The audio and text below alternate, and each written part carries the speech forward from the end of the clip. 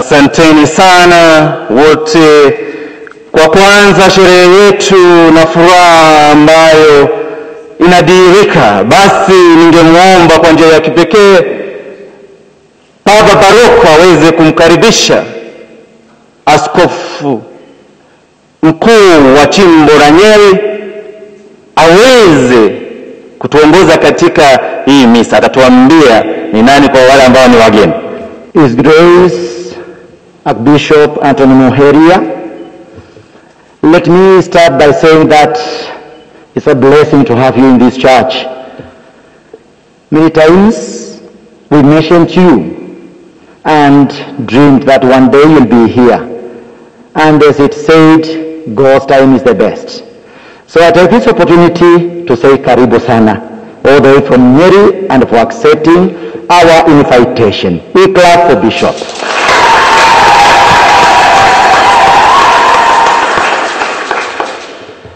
Father Conrad, our counselor, Carmelite for Africa, who lives in Rome. Father Conrad, just raise up your hand, just to be seen.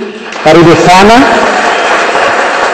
Father Conrad arrived yesterday morning, and he came because of our brothers, to be with us and to celebrate this great day with us. Our General Delegate, Father Onesimus, who is also behind me here. Father Onesimus, we are happy to have you, because it's through you that we can be here. You are our Father. You give us what we need spiritually. You guide us. And as we see our four brothers getting ordained, in fact is a blessing to all of us. My dear priests who are around, I know you are coming from far, all the religious brothers and sisters, Christians from far ends, different places of this country of Kenya, and my dear ones, the Christians of Goroi parish where we are, I take this opportunity to say a big and a warm welcome to all of you. We know God has reasons for everything. When I was outside there, I met these two young girls who once found here, and I was asking them, with all the PMC we have, where are the others? And then I just discovered that this week, it's actually today, they are beginning their exams.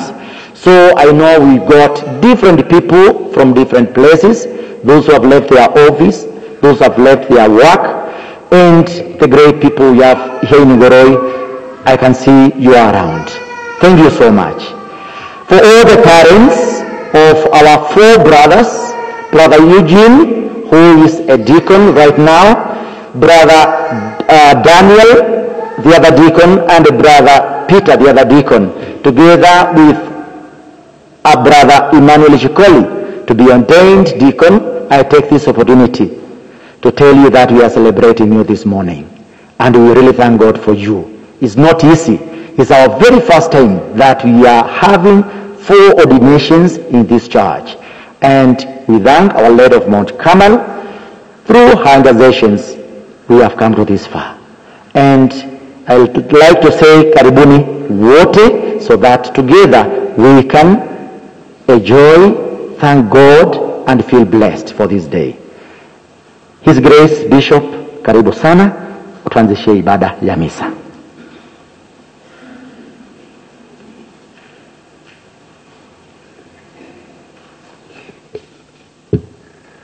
Wakristo wapenzi, hamjambuni nyote. Tumsifu Yesu Kristo. God is good all the time. Sasa sijui huku mnasalimiana namna gani. Syrian? Hamujui. And Zuba? Ai, watu wamesahau. Haya, wale wametoka pane. Mirembe.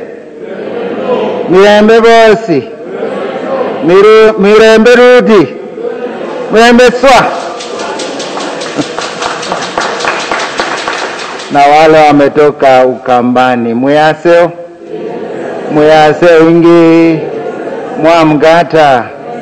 Asanta. Na watu wa wote wa jumuiya Mungu. Hamjambo tena. Kristo, tumsifu Yesu Kristo. Leo ni siku ya maana, ni siku ya baraka kwa kanisa nzima, na ni siku ya baraka kwa shirika la wana Carmel.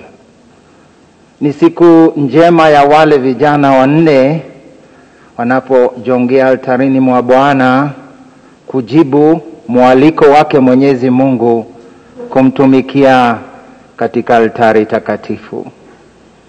Ni siku ambayo sisi sote tukiiona tunarudia wito wa kila mmoja wetu, sisi mapadre, watawa wengine waliomo wa kike na wa kiume, na hata wito wa jamaa, wa familia, wa baba mama, yule aliyealikwa kuishi maisha ya kifamilia, kurudia na kusindilia wito hule Mungu ametualika, kwani kwa kusherekea wito wa upadre tunasherekea kuzaliwa kwao na malezi bora ya wito wa kifamilia. Ndio maana sote tukiungana hapa mbele ya Mwenyezi Mungu katika sherehe kuu, ni vyema tukiwaombea hawa wanne, tumuulize Roho Mtakatifu atuguze sote, tufanye upya ahadi zetu za wito ambao Mungu ametupa. Leo tunasherekea sikukuu ya Mtakatifu Yohana wa Msalaba, John of the Cross, ambaye aliongoza katika kanisa wito wa kumkaribia Bwana kwa njia ya msalaba, kujinyima, na maandishi yaliyovutia ili tuweze kumtazama, tukimtazama Bwana Mungu tukimo hapa, contemplation of God on earth, na kwa matumaini tukingojea kumtazama binguni, tukisherekea kumuona uso kwa uso, the beatific vision, face to face with God. Sote tumeitwa kwa hii njia ambayo alituonyesha Mtakatifu Yohana wa msalaba, njia ya kuelekea mlima mtakatifu, kumuona Mungu uso kwa uso. Basi sote wito wetu unalenga kumkaribia Bwana, na leo katika ibada tunamkaribia kwa matendo ya kimungu ya juu zaidi ya kufanya binadamu ashiriki katika umungu. Tuungane basi kwa roho moja ili sote tufike mlima mtakatifu.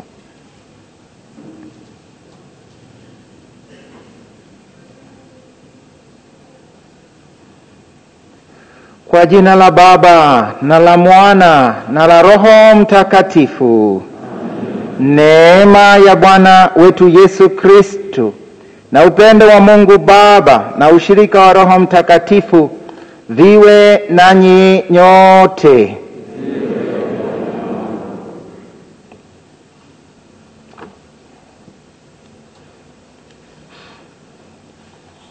Mtu akitaka kunitumikia anifuate, asema Bwana, na nilipo mimi mtumishi wangu atakuwapo pia. Ndugu zangu, tukiri dhambi zetu ili tupate kustahilishwa kuadhimisha mafumbo matakatifu. Na muungamia Mungu Mwenyezi. Nanyi ndugu zangu, kwani nimekosa mno kwa mawazo, kwa maneno, kwa matendo na kwa kutotimiza wajibu. Nimekosa nimekosa sana. Ndio maana namuomba Maria mwenye heri, bikira daima, malaika na watakatifu wote, nanyi ndugu zangu, niombeeni. Mungu Mwenyezi atuhurumie, atusamehe dhambi zetu, atufikishe kwenye uzima wa milele.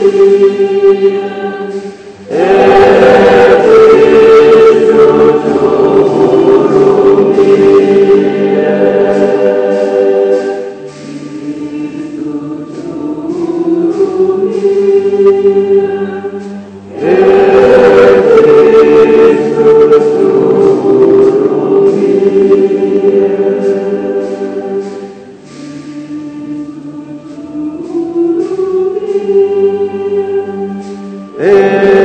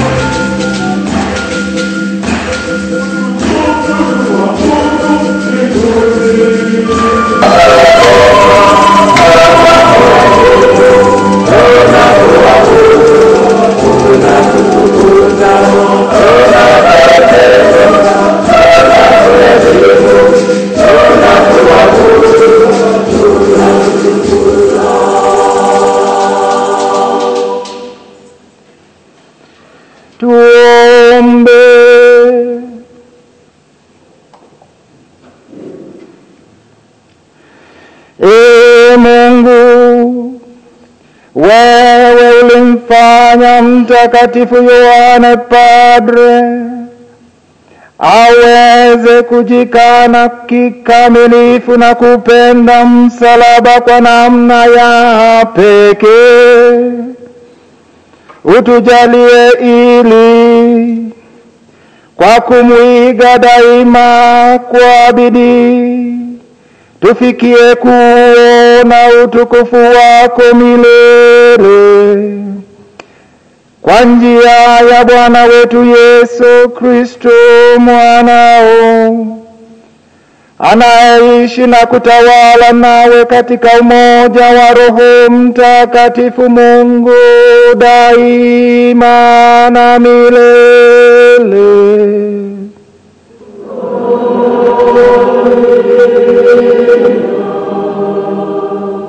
First reading. A reading from the prophet Isaiah. Thus says the Lord, who created you, Jacob, who formed you, Israel. Do not be afraid, for I have redeemed you. I have called you by your name, you are mine. Should you pass through the sea, I will be with you. Or through rivers, they will not swallow you up. Should you walk through fire, you will not be scorched. For I am the Lord your God, the Holy One of Israel, your Savior. Because you are precious in my eyes, because you are honored and I love you, I give men in exchange for you, peoples in return for your life. Do not be afraid, for I am with you. I will bring your offspring from the east and gather you from the west. The word of the Lord. Our responsorial psalm, the response is, the night is as clear as the day. The night is as clear as the day. The night is as clear, is as clear as the day.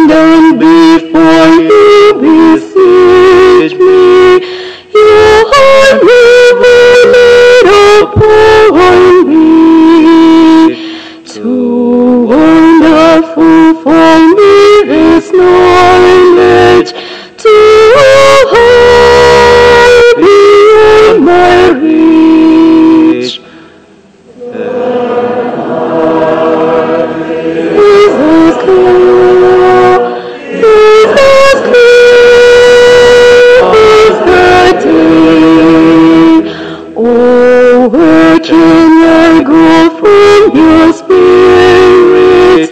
Oh, where can I flee from your face? If I climb the heavens, you are there. If I live in the grave, you are there. Jesus clear, Jesus clear, uncertain. If I take the wings of the dawn, and I know the sea is farthest end, even there your hand would lead me, your right hand would hold me fast.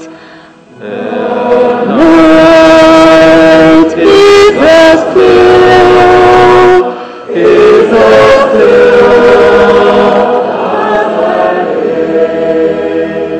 If I say let the darkness hide me, and the light around me be in night, even darkness is not dark for you, and the night is as clear as the day. Thy night is as clear, is as clear as the day. Thy night is as clear, is as clear as the day.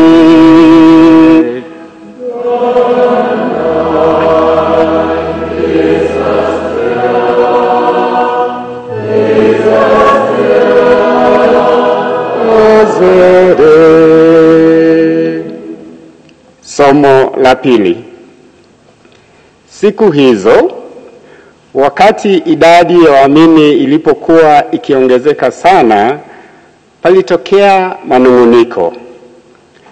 Wayahudi walioongea lugha ya Kigiriki walilalamika kuwa wakati wa kugawa chakula, wajane walioongea Kiebrania walipendelewa na wajane wao walibaguliwa. Wale mitume 12 waliitisha kikao cha wanafunzi wote, wakasema, si sawa sisi tuache kazi ya kuhubiri neno la Mungu, tuanze kugawa chakula. Kwa hiyo ndugu, chagueni watu 7 miongoni mwenu, watu wenye sifa njema, waliojawa na Roho Mtakatifu na hekima, ili tuwakabidhi kazi hii. Na sisi tutatumia wakati wetu wa kuomba na kufundisha neno la Bwana.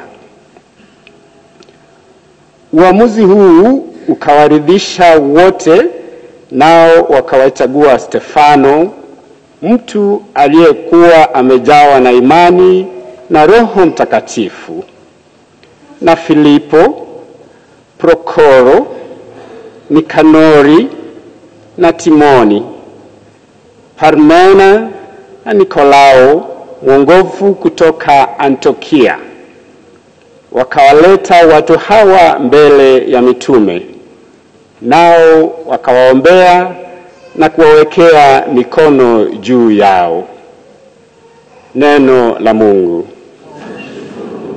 Tusimame kwa shangilio.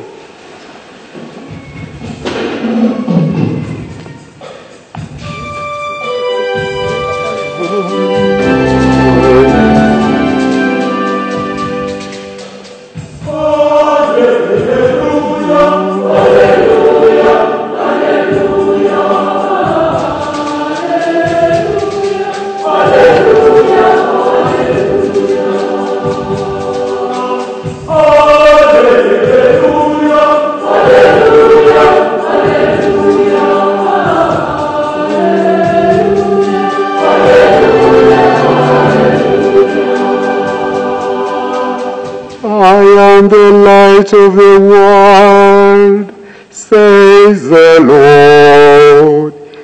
Whoever follows me will not walk in darkness, but will have the light of the life.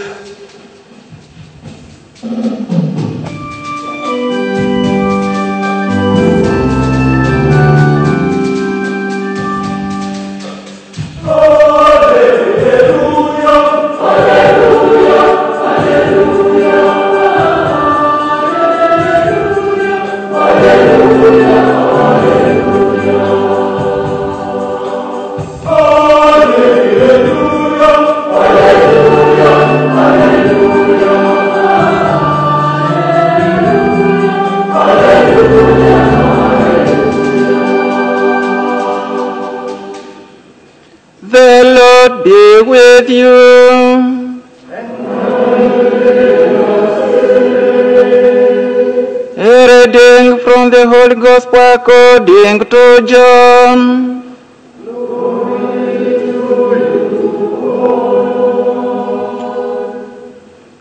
Holy Father,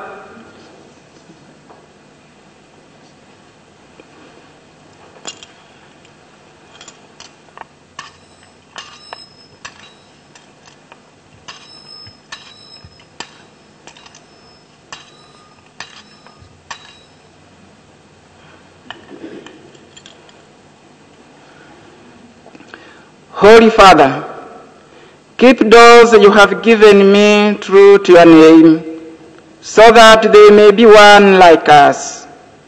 Consecrate them in your truth. Your word is the truth. As you send me into the world, I have sent them into the world. And for their sake, I consecrate myself, so that they too may be consecrated in truth. I pray not only for this, but for those also who through their words will believe in me. May they all be one. Father, may they be one in us, as you are in me and I am in you, so that the world may believe it was you who sent me.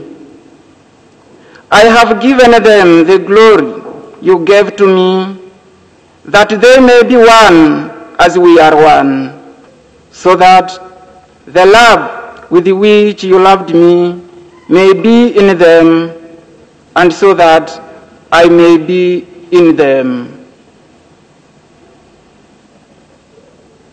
The Gospel of the Lord. Basi kufikia hapo, kabla ya homilia ya askofu mkuu, wataitwa na kuteuliwa ndugu zetu watakaopokea daraja siku hii ya leo, ambapo tunaona kiti kinaletwa, ambapo askofu mkuu atachongea awapokee na aweze kuwauliza nia yao. Tuamwalika Papa Askofu achongee mbele na padri mkuu wa shirika aweze kuwaita ndugu zetu.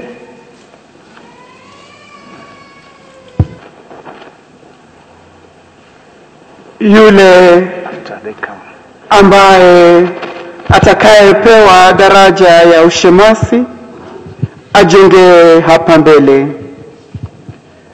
Brother Emmanuel Shikoli. Nipo. I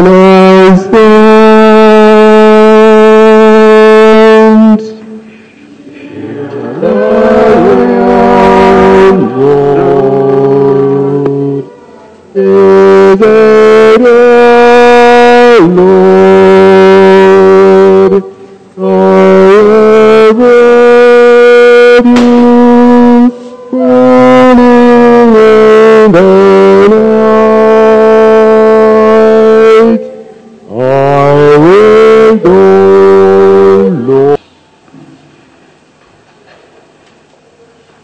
Baba Mheshimiwa, Mama Kanisa Takatifu aomba umpe huyu ndugu yetu madaraka ya ushemasi. Je, wajua kama anastahili? Baada ya kuwauliza Wakristo na kupata udhibitisho wa watu wanaohusika, nashuhudia kwamba anastahili. Kwa msaada wa Bwana Mungu na wa mkombozi wetu Yesu Kristo, tunamteua huyu ndugu yetu apewe daraja ya ushemasi. Wote tuseme tunamshukuru Mungu. Wale watakaopokea daraja ya upadri wajenge mbele. Daniel Chalo. Nipo.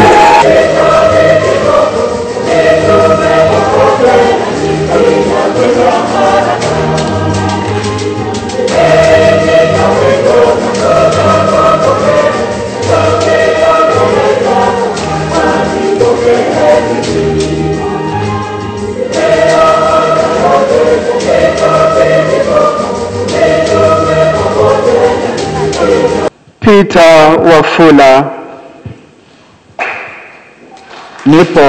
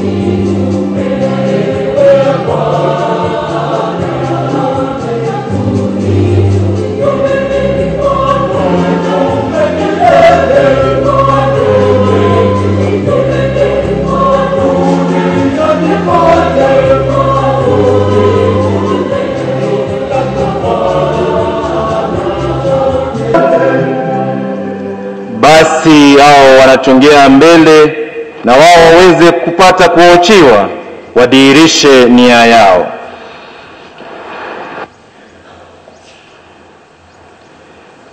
Baba Mheshimiwa, Mama Kanisa Takatifu aomba uwape hawa ndugu zetu madaraka ya upadri.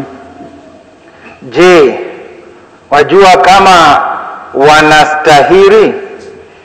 Baada ya kuwauliza Wakristo na kupata udhibitisho wa watu wanaohusika, na shuhudia ya kwamba wanastahili. Kwa msaada wa Bwana Mungu na wa mkombozi wetu Yesu Kristo, tunawateua hawa ndugu zetu wapewe daraja ya upadri. Wakristo wapenzi, tumsifu Yesu Kristo. Tumsifu tena. Tumsifu Yesu Kristo.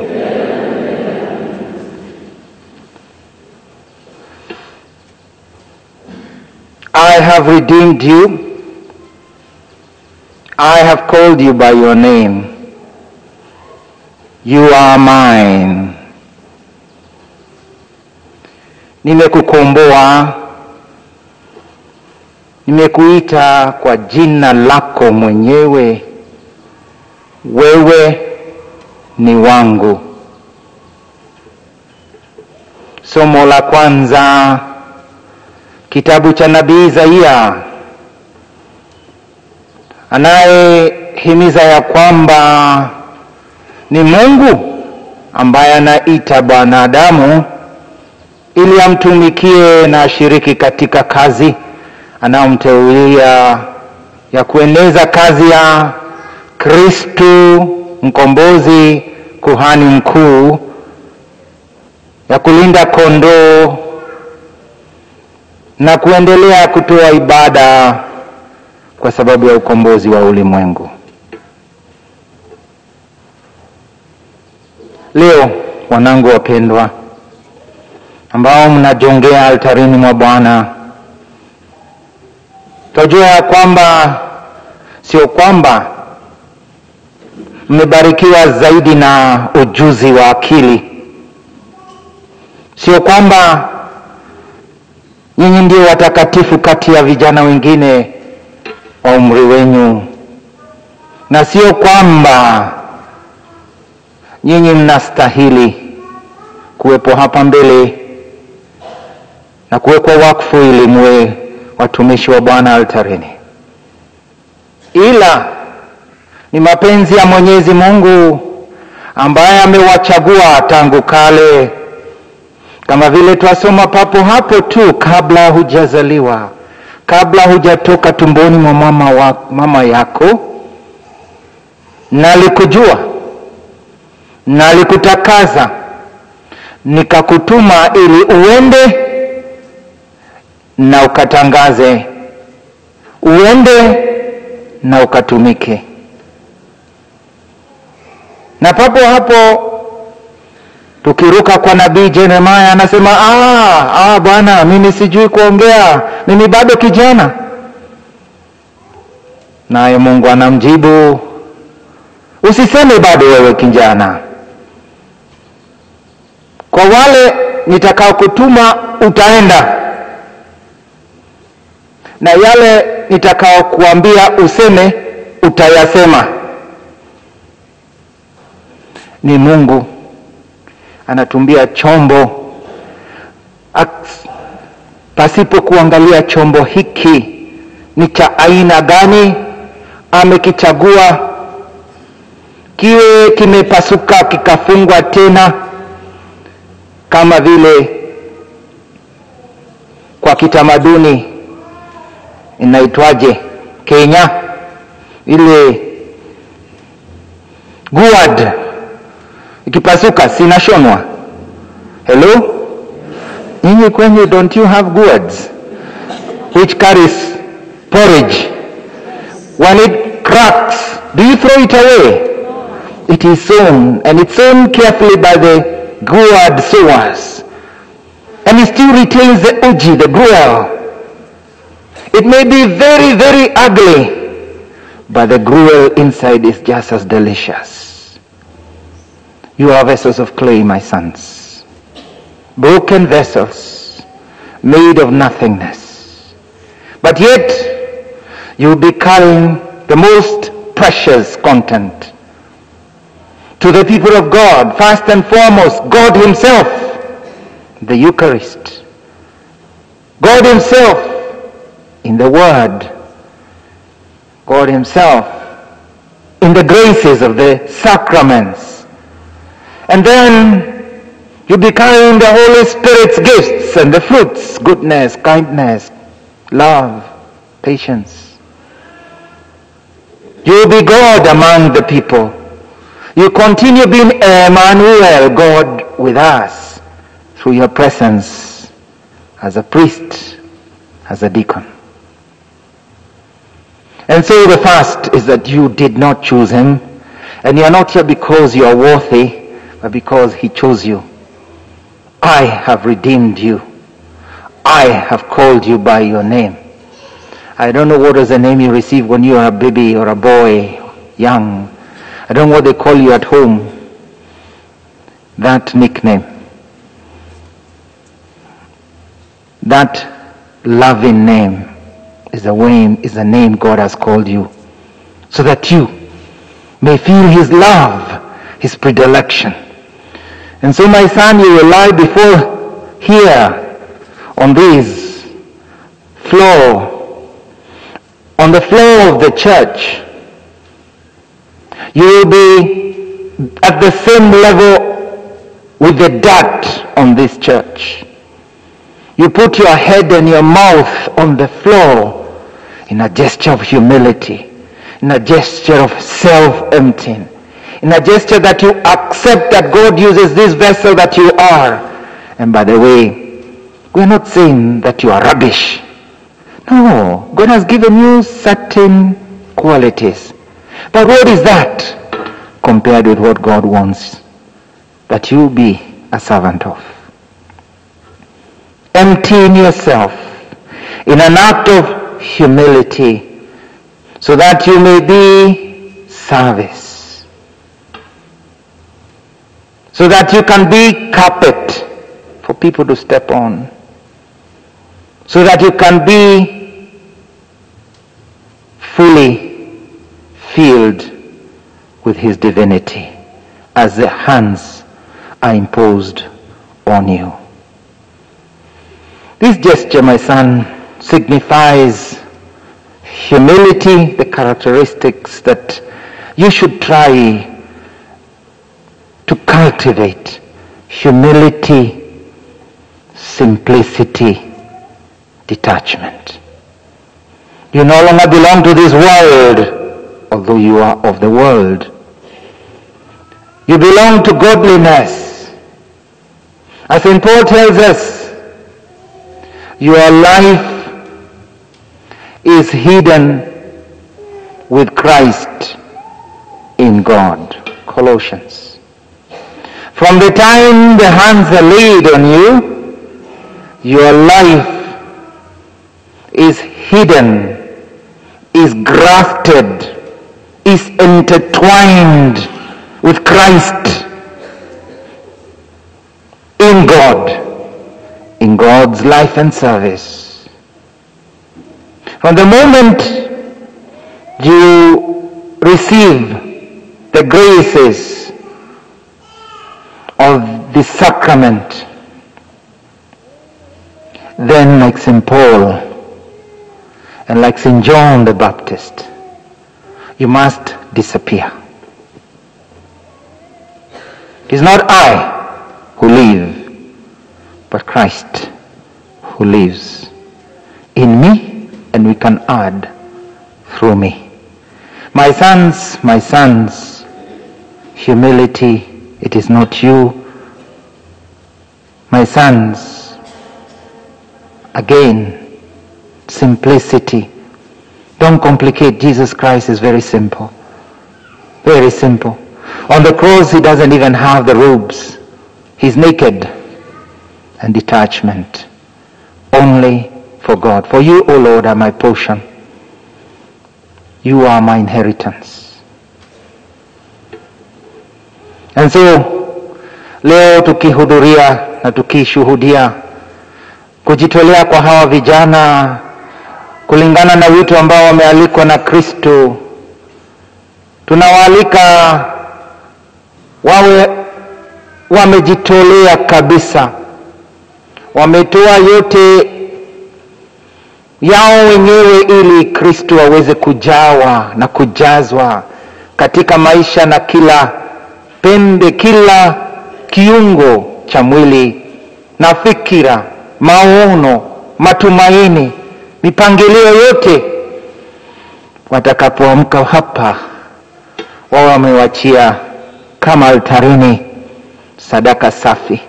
Vile wimbo umeimbwa, sala ya maisha yangu yote, ibada ya maisha yangu yote Bwana, na kuomba ni kama sadaka ya kuchoma,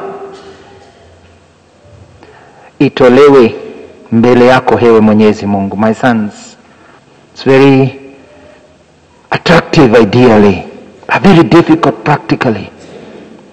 Very difficult, because the devil does not sleep. He knows that the moment he gets one of us who serves God and brings him down and topples him over, he does not gain only one soul. If I go to hell, for sure I'll bring very many people to hell. The devil knows. So when he knows and traps the priests and the bishops, He knows he's going to trap a huge cohort of people. So he doesn't sleep. Because you have been born in Christ, St. Paul to the Colossians. Desire the things of above. Let your thoughts be on heavenly things. There is a bird that is very popular, especially in Europe, called a cuckoo. Cuckoo. They exist here too. Mnajua hiyo ndege inasema cuckoo, cuckoo, cuckoo. Na hata usiku mzima inaweza kuwa ikisema tu hivyo. Cuckoo, cuckoo, cuckoo. Ni ndege ukiona yapendeza na hata inaweza kukuvutia, lakini ni ndege mjanja na jambazi. It's the most crooked bird, most crooked. Inangojea, it waits for the other birds which make their nests. And it is checking out which bird is making a nest, and it makes a nest. Oh, this one is making a nest. And then when it sees that that bird has finished the nest, is about to lay its eggs, inajitayarisha kutega mayai.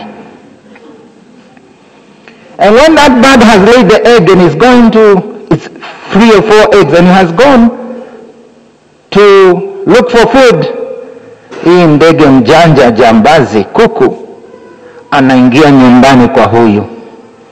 She goes and lays the eggs and then pushes out the other eggs of the other bird.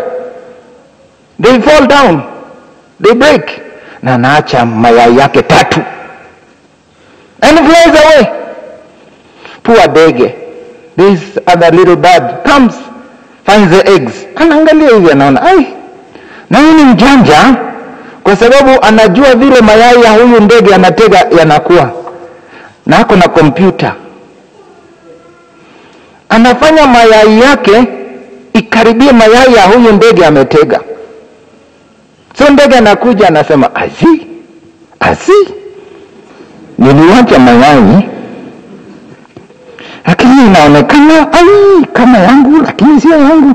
Haidhuru, nakalia. But the cuckoo chicks are more ferocious and bigger. The cuckoo bird is about this big, but it lays eggs in the birds that are much smaller. So wacha ndege asumbuke kupatia chakula hii wakitokezea. Naona hii imekuwa kubwa. They are very big. These are not like mine. Lakini haidhuru, Mungu amenibarikia. Ndege anafanya kazi. Napatia hawa watu hawashibi, kwa sababu inakuwa kadogo, kifaranga ndogo lakini kubwa mpaka nachoka. That is what the devil does with us. Finally, these little chicks become bigger than the mother. Shetani muovu anajua leo tumetengeneza, we've made that nest, the nest for Christ, the nest of goodness, the nest of humility, the nest of patience, the nest of simplicity, the nest of detachment. Lakini huyu mjanja shetani anakuja na mayai. Punde tu si punde mtafurahia. Anakuja ameangalia kuona kama anaweza ingia huko atege mayai yake. Na hiyo mayai ikitegwa, the little chicks as well, if the mother did not push all the eggs, they hatch before the others. And those chicks wakiwa wadogo wako na instinct ya ujanja na ujambazi. Hao wenyewe wanasukuma wenzao hiyo mayai hajapasuka nje. That's what the devil will do to us. Yes, you are humble, but there will be some characters who come and tell you, wewe tunaweza kuwa padre tu, just a father. Just a father. That is not worth it. Kuja nikuonyeshe. ni kuonyeshe njia za kuungana na wakubwa, viongozi wanaotawala. Njoo, sifa kwako Father. Shetani yule tu. Did God say that you should not eat that tree? Mungu ni wa ajabu. Hiyo ni uongo ya Mungu. He knows if you eat, you be like God. Sifa kwako Father. Sifa kwako Deacon. Wacha kuwa mwenyekevu sana. Jitokeze uonekane. Mayai kubwa. Simplicity. Ulikuwa kijana ambaye hana mapangilio, unakuwa kijana anayependeza, hana complication, hana waiting room. Wacha ukue Father. Na wewe unataka nini? Na umetoka wapi? Wewe baba yako anaitwa nani? Na mtoto wako kuna ngapi? Na umeoa kwa kanisa? You become a bureaucrat. A man who doesn't love with the heart of Jesus, but loves, like St. Peter says, by imposition, like a king. Sifa kwako Father. Sifa kwako Deacon. Mayai kubwa ya kiburi. You are simple, desiring simplicity. Sasa huwezi lala kwako nyumbani. Kwa nyumbani? Hapana. Lazima ulale kwa kitanda mzuri na gondoro nzuri. Na viatu lazima tutoe kwa ile standard tulikuwa. Sasa tuinuke kidogo. We start looking for complication in life. And the devil catches us in those. And immediately after you lose simplicity, you get the egg of greed. Unataka yangu. Ni kama yule mtoto amezaliwa peke yake kwa jumbani. Anataka kila kitu. Anataka toy. Anataka hii. Anataka hii. Yangu. Ukichukua hii moja, anaanza kulia. My sons, what kills us all, what destroys our self-giving, is one: greed. Desire to possess, to control, the desire to be the center. And this, my sons, is the devil. The devil who catches us. And today, unfortunately, we, the clergy, are prisoners of greed. Are prisoners of luxury. While our brothers before us gave everything they had to serve the people, we are often been pulled to take everything from the people and give them nothing. Nothing of their time, nothing of service. We can't go to their places. When the car breaks down, I can't go for the mass. When our brothers walked long distances. Oh no, I stand for lunch. I can't go to give anointing to the sick. Nitakuja. I remember once when I was 1993, I was a young priest. I know I was busy. I was very tired. In the morning, I got a call. Now, so-and-so is sick in Kikuyu hospital, very sick. He's asking to be anointed. And I remember very clearly, I said, I was just about going to go for lunch. I said, okay, let me have lunch. I will go. And it was nothing wrong. It was a fair thing. I went, I had lunch, I went to my car, and I drove to Kitui, my God, to Kikuyu. Hii Kitui imeniingia mbaya.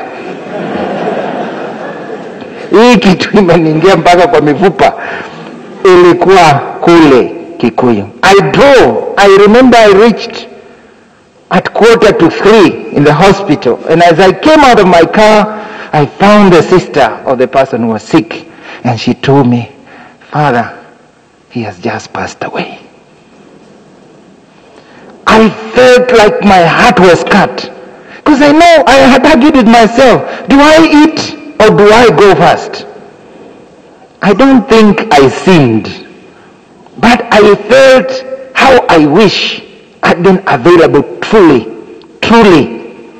Delay my lunch. But my lunch was important to me. I was young, energetic priest. And I needed lunch. My sons, a choice will be made. When you have to choose your people, service, or yourself. You are lying here, let the eggs, the gifts of the Holy Spirit, the self-giving, the sacrifice, be the ones which hatch. And don't let that little rascal, the cuckoo, the devil, even enter your nest. How do you do that, my son? Through staying close to the only one who can make and give you security and insurance, our Lord Jesus Christ, who has called you. Let him fill that nest. Don't let go. The cuckoo comes when you leave the nest. When the nest is unattended. When your life has breaks to let the devil enter. My sons, today on the feast of John of the Cross, who told us indeed that this journey, he knows, in many quotations he speaks in many ways about that river to which you must cross, and the boat that you must use is sufferings. About that mountain that you must climb. And anyone who wants to climb up to the mountain must use the cane of the cross. Up this holy mountain. And you must be detached from the things of the world. Like Jesus Christ on the cross. That's your brand. That's your brand.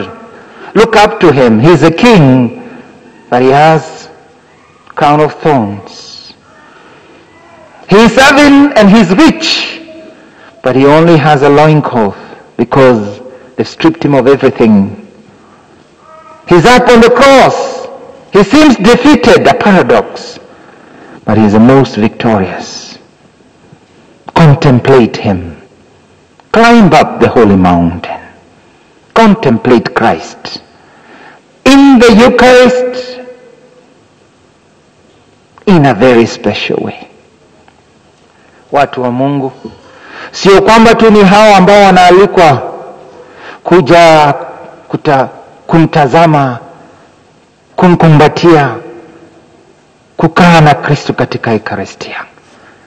Njooni katika jua la Kristo, mje muote jua ya upendo. Come, bask in the sun of love, so that you may be filled with love in the Eucharist. My sons, spend time next to the Eucharist. Be addicted to the Eucharist. Find yourself unsettled until you spend some hours every day, at least 1 hour, with our Lord in the Eucharist. Then, that little rascal will never find a nest to lay an egg. If you are filled with Christ, there will be no space for those other earthly attractions. My son, serve at the Eucharist. And don't just serve like a servant who doesn't know what his master is doing. Serve in a prayerful state. As you prepare that altar, leave there prayers as you spread the corporal. As you prepare the chalice, let the Lord find a preparation like that stable, like that manger that Mary and Joseph prepared. It was not worthy because it had pieces of broken wood and rotten.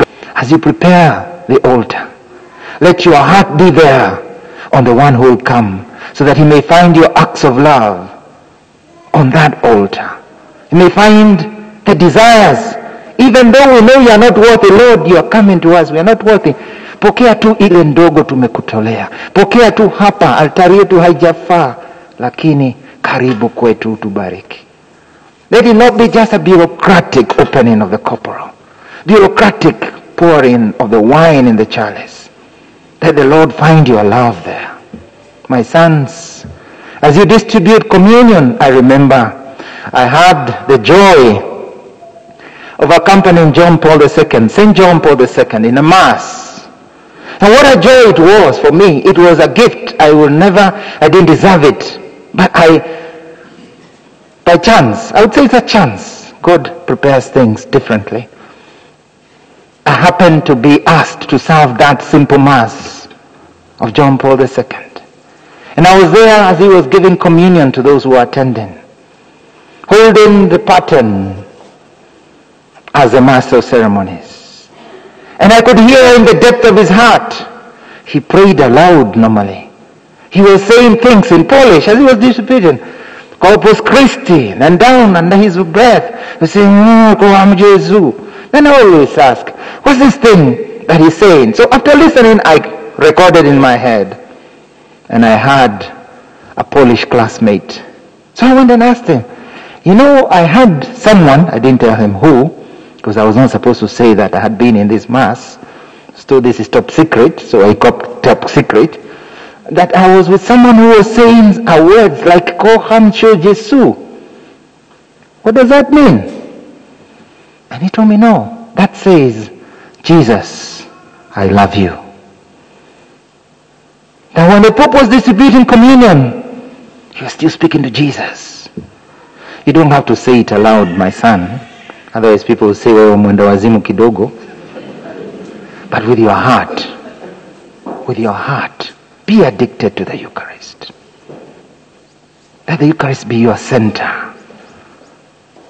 My sons, the brand of the cross.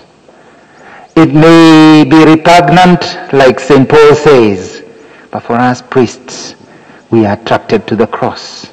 And for you on this feast of St. John of the Cross, what better example you have than St. John of the Cross? Now that I have been caught by this, nimeshikwa na hii ya ndege, birds, nitamalizia na ndege mwingine. My sons, these people long to see the face of Christ in you. The face of Christ and the hands of Christ. Those hands, my sons, will be blessed, will be anointed. Just let's see them. Just your hands, look at them. Those hands are the hands of Christ going forward. And the hands of Christ are open on the cross. They are never a clenched fist. Ever. Christ does not clench his fists. It's a hand open to lift. It's a hand open to tenderly console. It's a hand ready to bless. And you never bless like this, my son. Never bless like this. Never. The hand is open when you bless.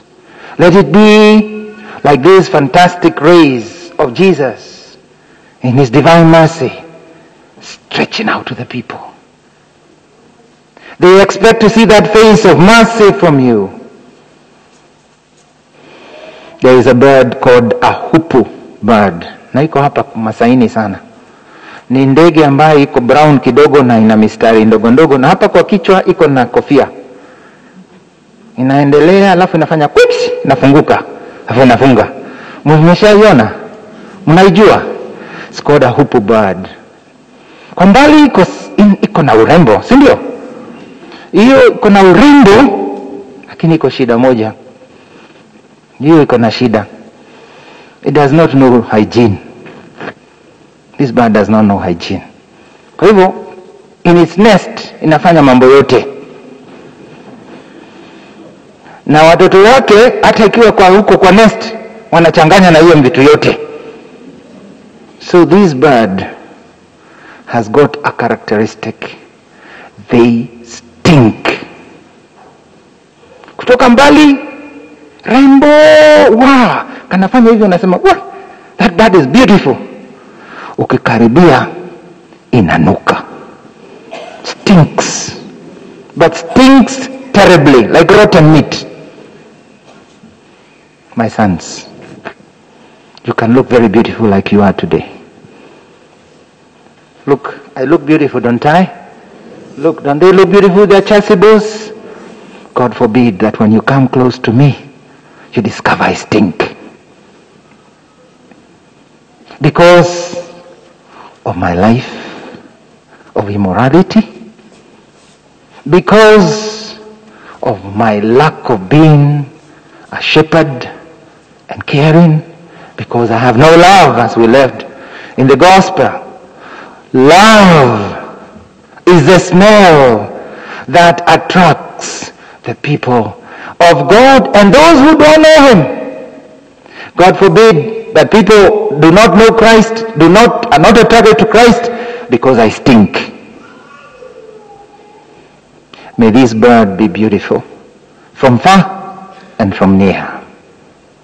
My sons, these are the virtues, these are our desires, these are acts of mercy, these are open hands. The mass, like Pope Francis tells us, the smell of the sheep is actually the smell of the shepherd. It's not only the shepherd smelling like the sheep, but make the sheep smell like the shepherd with the love of God. This is the challenge we have. I've gone beyond my time. I'm sorry. I have to conclude. How can we conclude without calling our mother into the presence? How can we conclude for Carmelites, if indeed you are going up to Mount Carmel in prayer, you're going to Mount Carmel in sacrifice, you must do so to climb this mountain with Mary. Mary was at the path of Jesus on his way to Calvary. Mary was at the foot of the cross when Jesus was offering the sacrifice at Calvary. Mary was in awaiting as Jesus rose from the dead.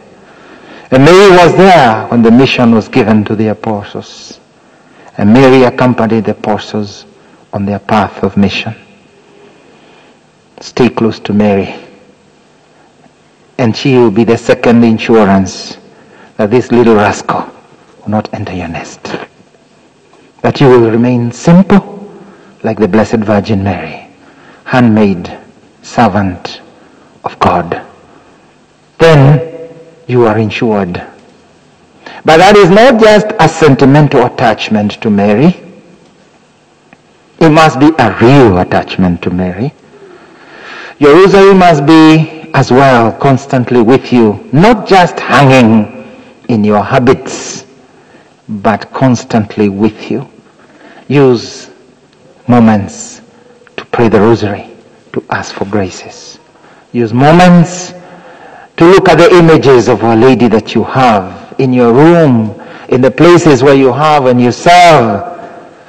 Say aspirations. Ask her to come to help you when things are tough.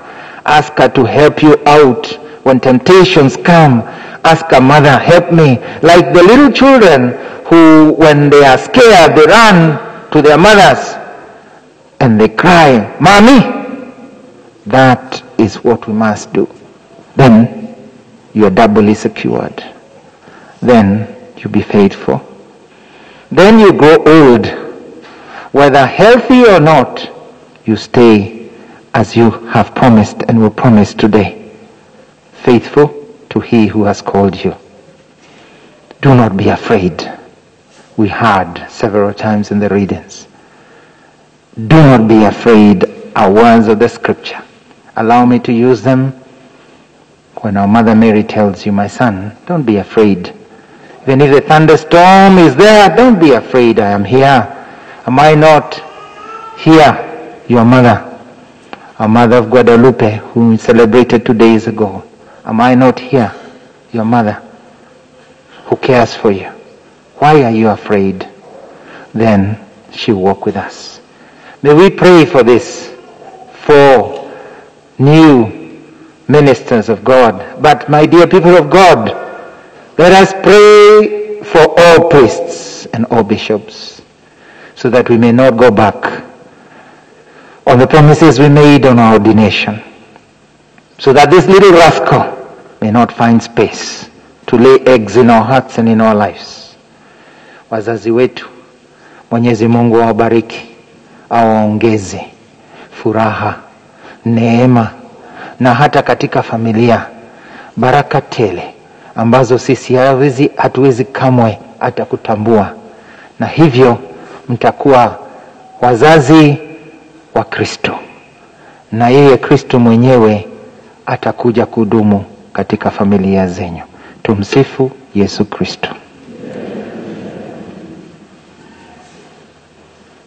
Tunyamaze kidogo, tutafakari hayo tumeyasikia kutoka kwa Baba Askofu.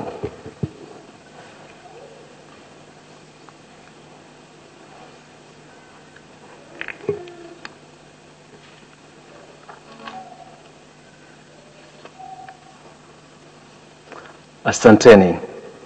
Kipindi kinachofuata ni cha kuochiwa hawa ndugu, tukianzia na shemasi mteule atachungia mbele ya Baba Askofu, na Baba Askofu atamuuliza maswali atakayoyajibu ili tupate kujua nia yake.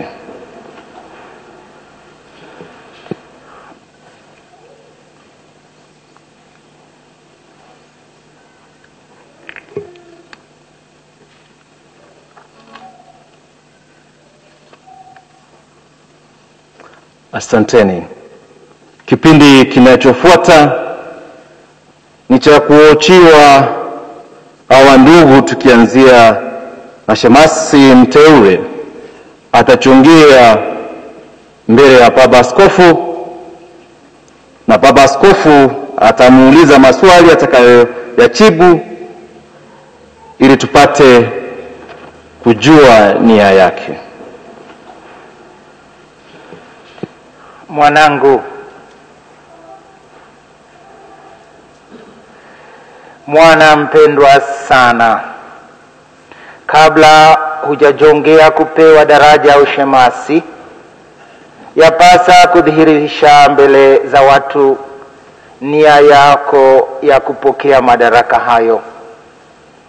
Basi, je, mwanangu, wataka kuwekwa wakfu kwa ajili ya huduma ya kanisa kwa kuwekewa mikono yangu na kwa Roho Mtakatifu? Nataka. Je, wataka kutekeleza huduma ya ushemasi kwa unyenyekevu na upendo kama msaidizi wa mapadre na kwa maendeleo ya taifa la Kikristo? Nataka. Je, wataka kama alivyosema mtume kuishika siri ya imani katika dhamiri safi, na hiyo imani kuihubiri kwa maneno na matendo kadri ya Injili na mapokeo ya kanisa? Nataka. Je, wataka kujitoa mhanga kwa Bwana Yesu na kutunza daima nia hii kwa ajili ya ufalme wa mbinguni katika huduma ya Mungu na wanadamu? Nataka. Je, wataka kulinganisha bila kukoma maisha yako na mfano wa Kristo ambaye mwili na damu yake utaviguza altarini? Kwa msaada wa Mungu nataka.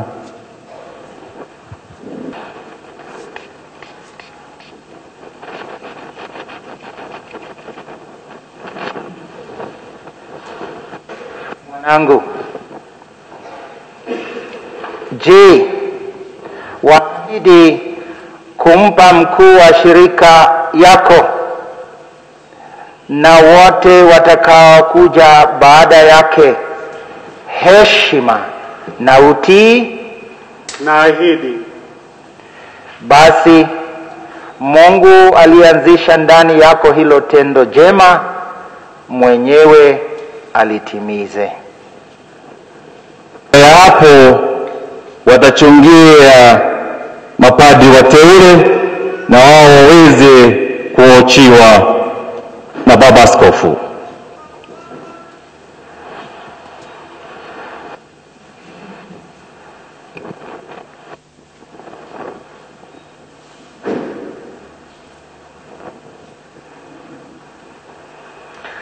Wanangu wapendwa,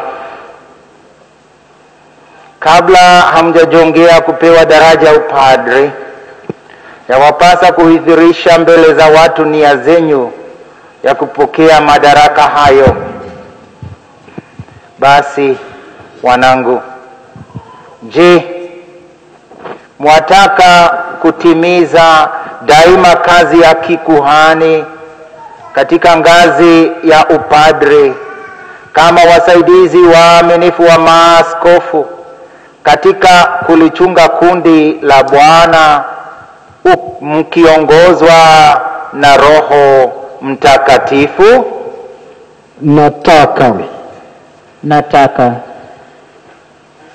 Nataka. Je, mwataka kutekeleza huduma ya neno kwa kuhubiri Injili na kufafanua imani Katoliki kwa uchaji na busara?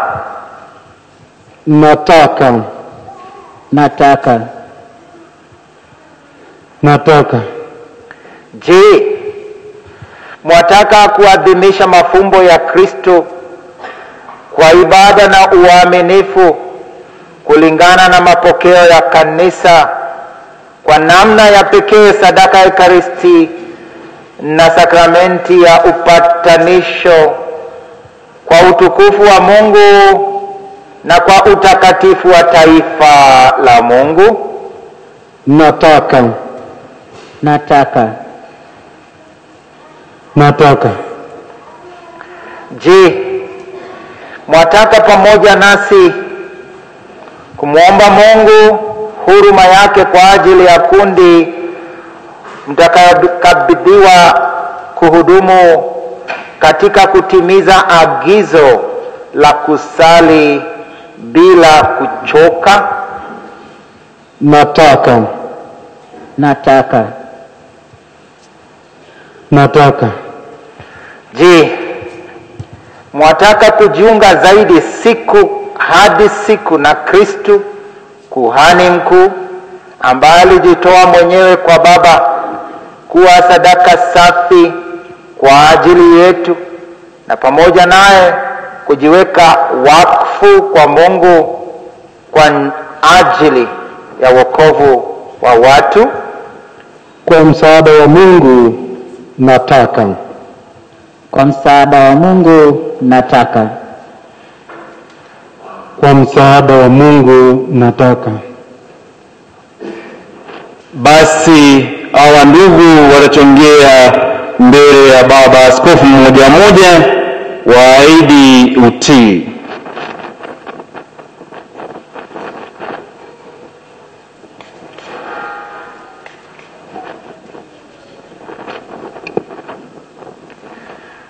Mwanangu, je, waahidi kumpa mkubwa wa shirika lako pamoja na waandamizi wake heshima na utii? Naahidi. Mungu alianzisha ndani yako hilo tendo njema, mwenyewe alitimize.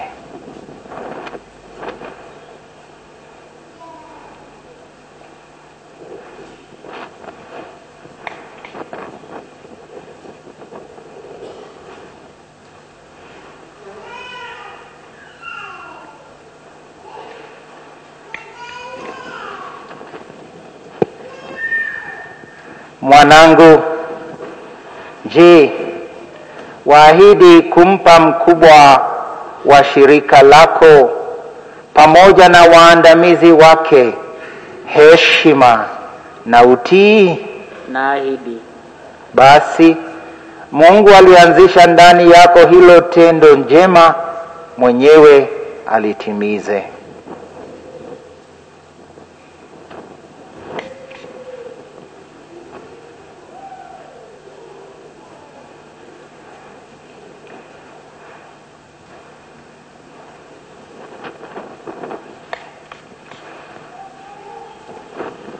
Mwanangu, je, waahidi kumpa mkubwa wa shirika lako na waandamizi wake heshima na utii?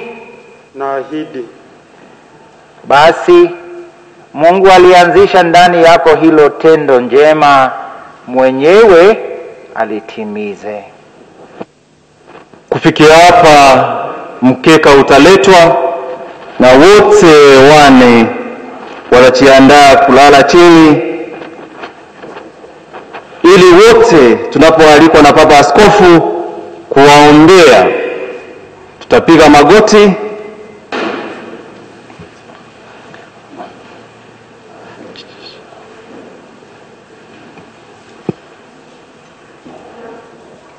Ndugu wapendwa, tumuombe Mungu Baba Mwenyezi awamiminie kwa huruma neema ya baraka yake hawa watumishi wake aliopenda kuwaita katika daraja takatifu ya ushemasi na upadre.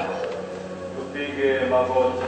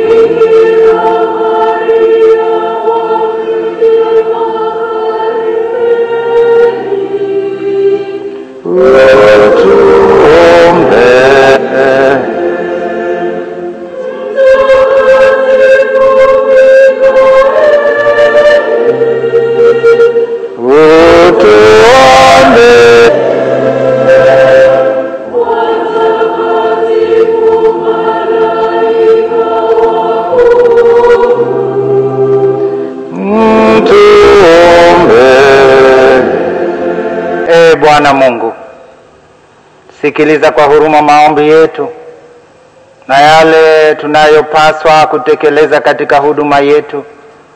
Wewe uliye mwema, yategemeze kwa msaada wako, watakatifuze kwa baraka yako hawa wana wako tunaoamini kuwa wanafaa kwa kutolewa, ili watimize huduma hii takatifu. Tunaomba hayo kwa njia ya Kristo Bwana wetu. Anapochungia mbele ya Baba Askofu shemasi mteule, ili aweze kuwekewa mikono na Baba Askofu na baadaye sala ya kuwekwa wakfu.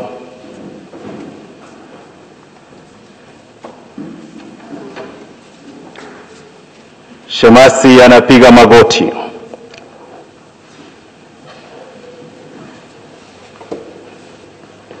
Ni Papa Askofu peke yake atamwekea mikono.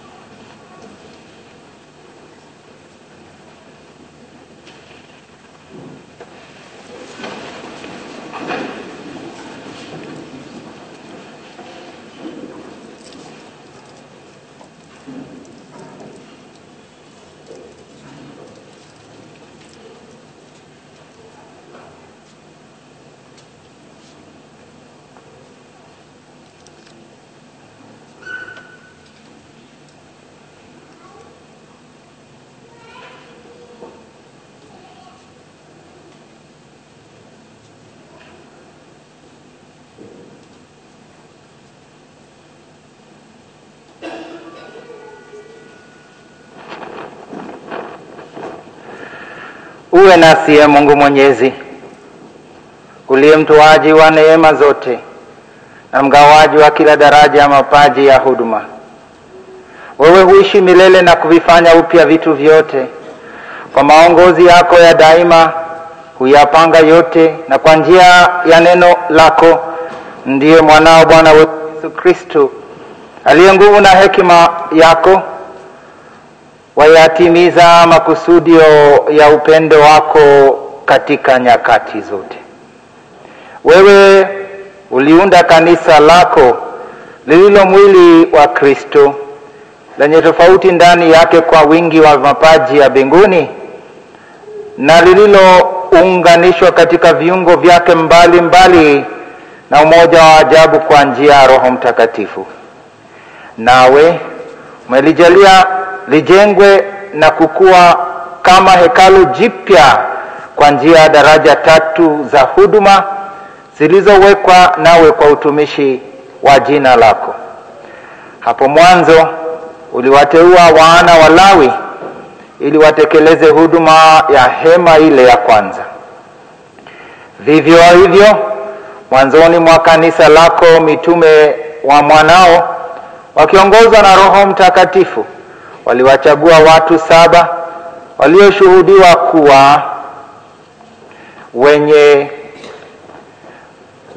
kuwa wema, wapate kuwasaidia katika huduma ya kila siku, ili wenyewe waweze kudumu zaidi katika kuomba na kulihubiri neno la Mungu. Akisha wateua hawa watu kwa kuomba na kuwawekea mikono, waliwakabidhi huduma ya meza. Sasa Bwana, tunakuomba usikilize sala zetu. Umtazame kwa huyu mtumishi wako tunayemweka wakfu katika daraja ya ushemasi, ili atumikie katika altari yako takatifu.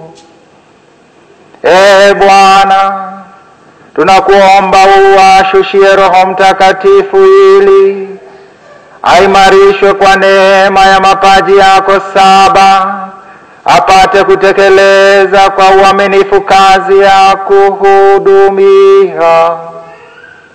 Awe mfano bora wa fadhila zote za kiinjili, mwenye pendo lisilo na unafiki, mwenye bidii kwa wagonjwa na waliofukara, mnyenyekevu katika cheo chake, mwenye moyo mnyofu na ulio safi, mwaminifu katika nidhamu ya kiroho, katika tabia yake yang'ae maagizo yako, ili kwa mfano wa mwenendo wake apate wafuasi katika taifa lako takatifu. Naye akitegemea ushuhuda mwema wa dhamiri, adumu kuwa imara na dhabiti katika Kristo, hadi siku ambayo baada ya kumwiga mwana wako hapa duniani, aliyekuja si kwa kutumikiwa bali kwa kutumikia, astahili kutawala naye huko mbinguni, anaishi na kutawala nawe katika umoja wa Roho Mtakatifu, Mungu daima na milele.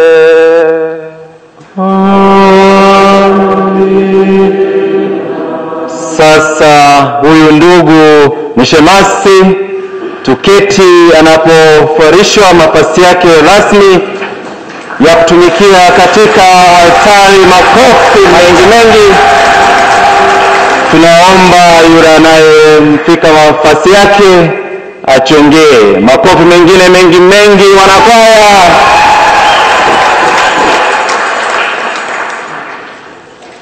Wimbo anapofarishwa.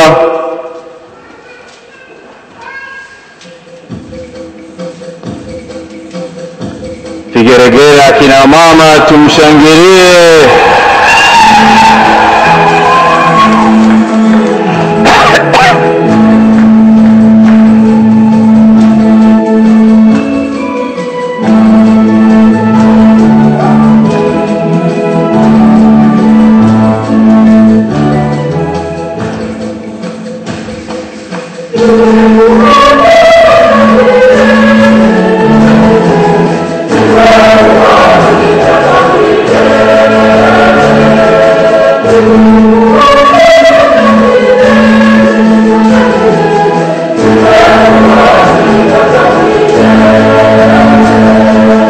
Anafarishwa stora, darimatika na skabira ya wanakameli. Makofi mengi mengi. Shemasi tunaye aweze kutumikia katika altari yake Mwenyezi Mungu. Atachungia mbele ya baba askofu aweze kupatiwa kitabu cha Injili.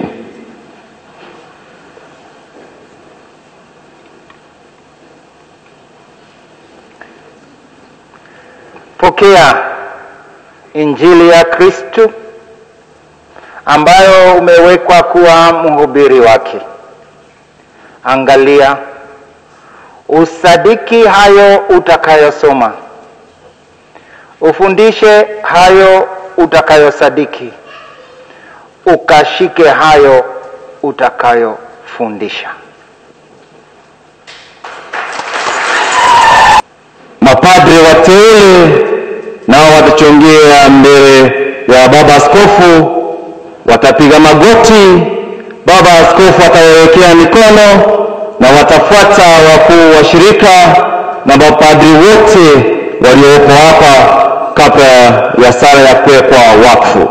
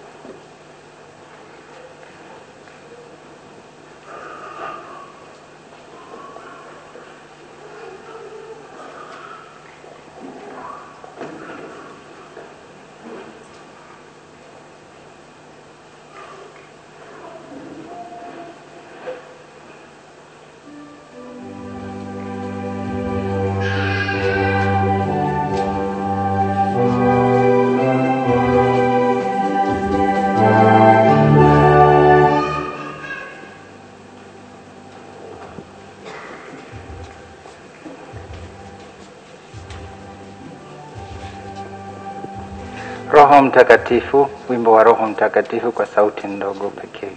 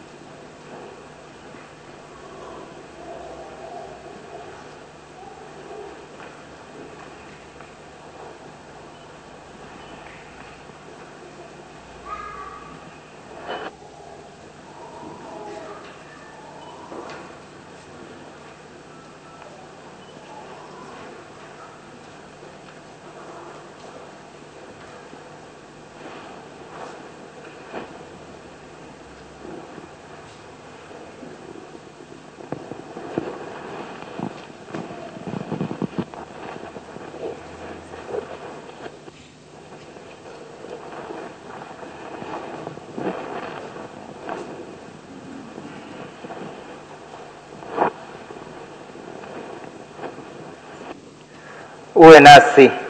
Bwana Baba mwema, Mungu mwenyezi wa milele, wewe uliye asili ya hadhi ya mwanadamu na mgawaji wa neema zote.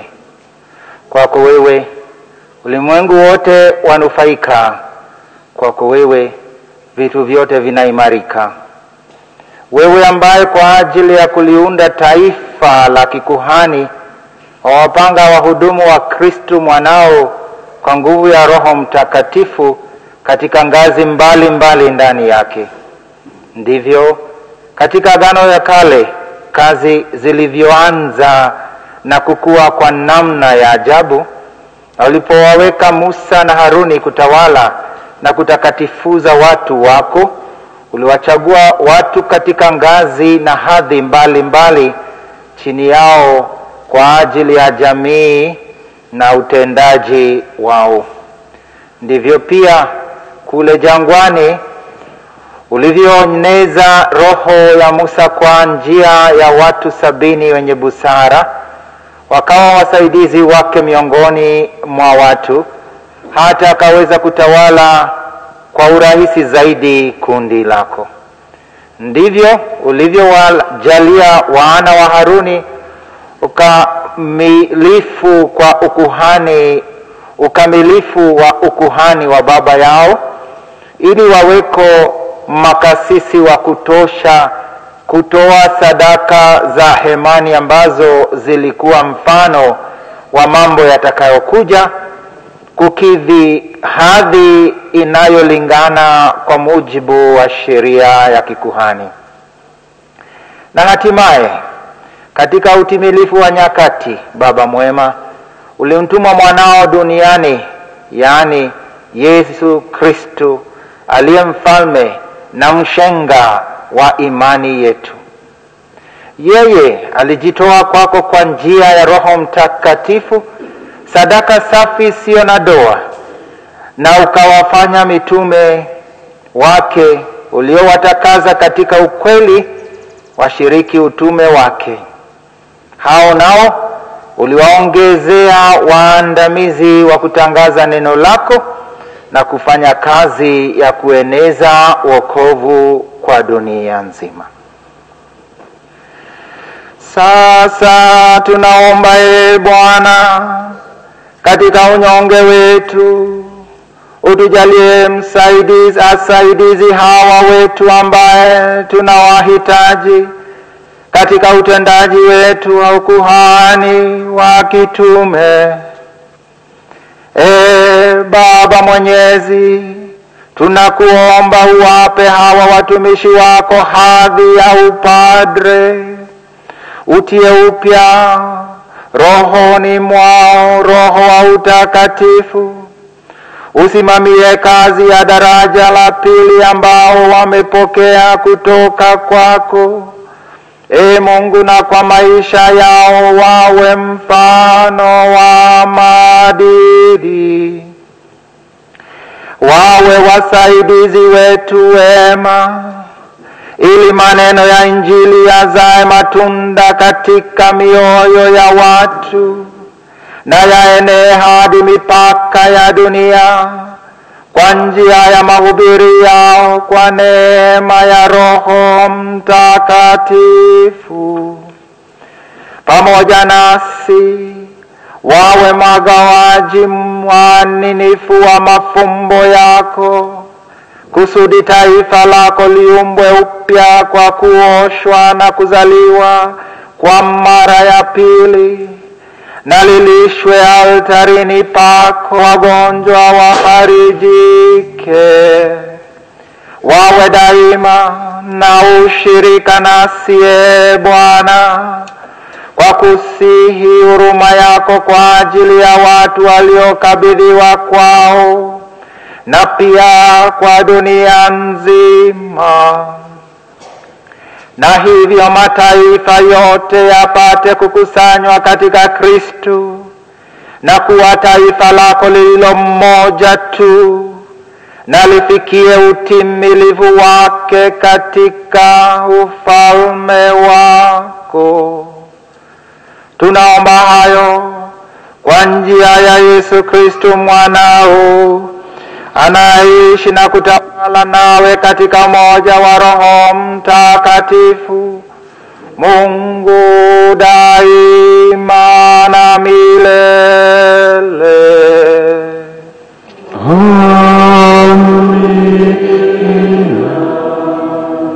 Basi kufika mwisho kwa hiyo sala ni dhihirisho kwamba ni mapadri. Wape makofi wanaposimama kufarishwa mafasi yao rasmi. Tuwapongeze tena. Pendeze. Tumshukuru Mungu tena.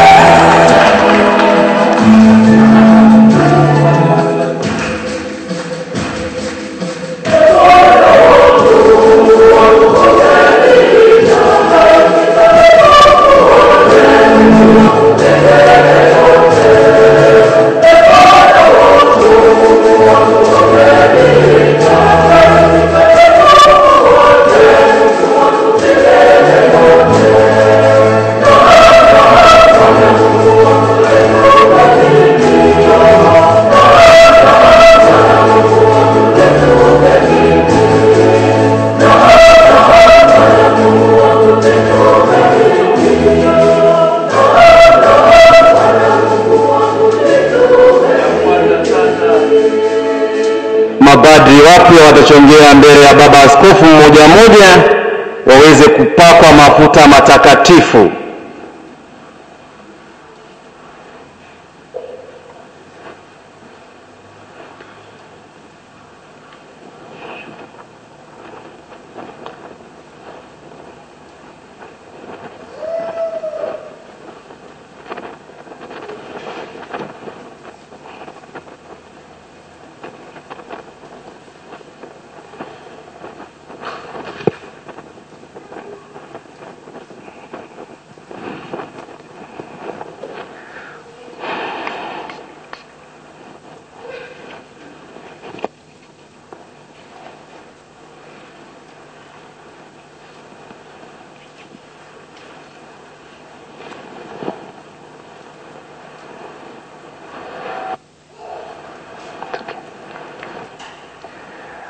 Bwana Yesu, ambaye Baba alimpaka mafuta kwa Roho Mtakatifu na nguvu, akulinde kwa ajili ya kuwatakasa wa Kristo na kumtolea Mungu sadaka.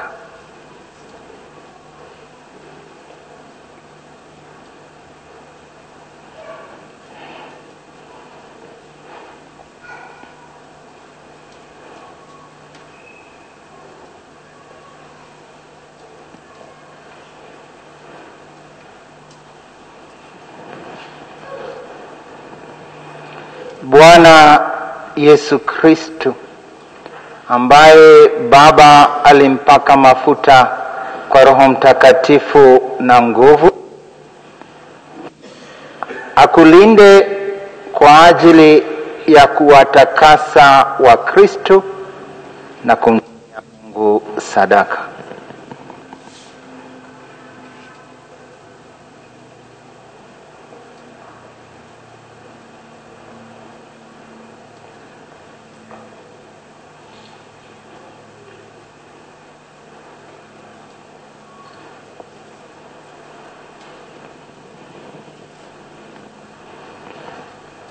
Bwana Yesu Kristo, ambaye Baba alimpaka mafuta kwa Roho Mtakatifu na nguvu, akulinde kwa ajili ya kuwatakasa wa Kristo na kumtolea Mungu sadaka. Nimekwisha kupakwa mafuta matakatifu ya Krisma, na baada ya hapo askofu akinawa mikono, watapewa dhabihu zitakazotolewa.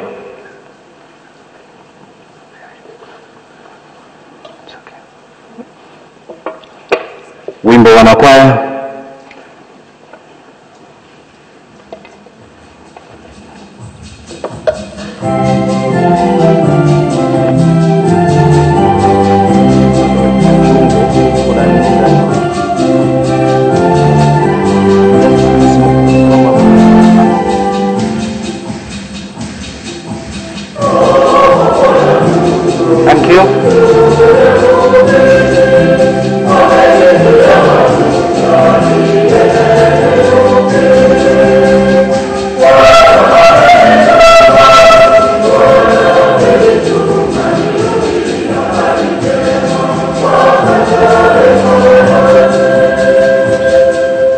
basi mmoja mmoja tena wanapatiwa dhabihu watakazokuwa wanazitoa altarini.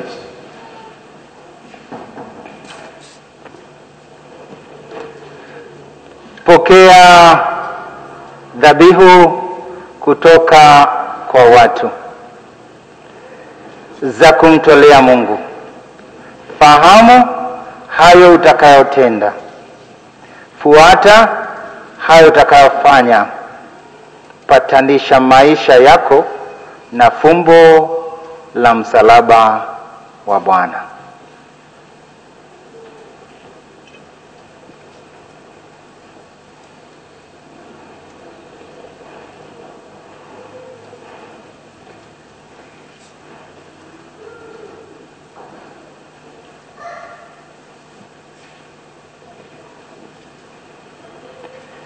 Pokea dhabihu kutoka kwa watu za kumtolea Mungu. Fahamu hayo utakayotenda. Fuata hayo utakayofahamu. Patanisha maisha yako na fumbo la msalaba wa Bwana.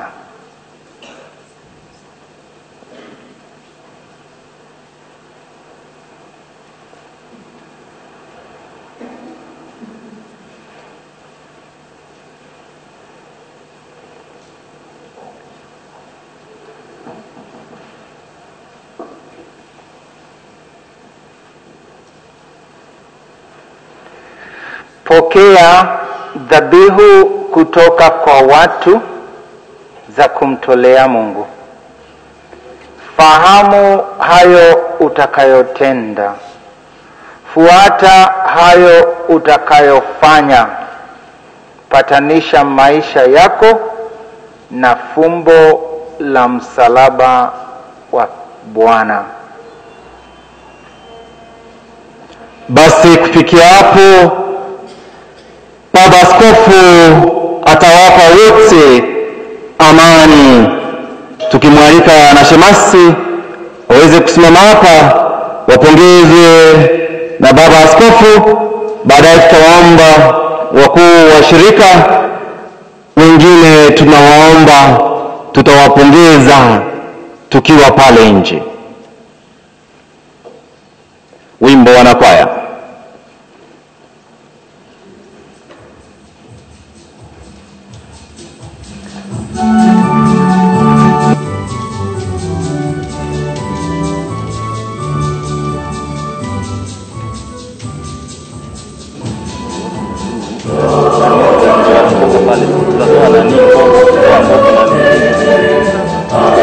Baba Paroko ambao wanawakilisha hapa, tunawaomba mtuachongea. Wale ambao tumewafarisha, chongea muwapongeze.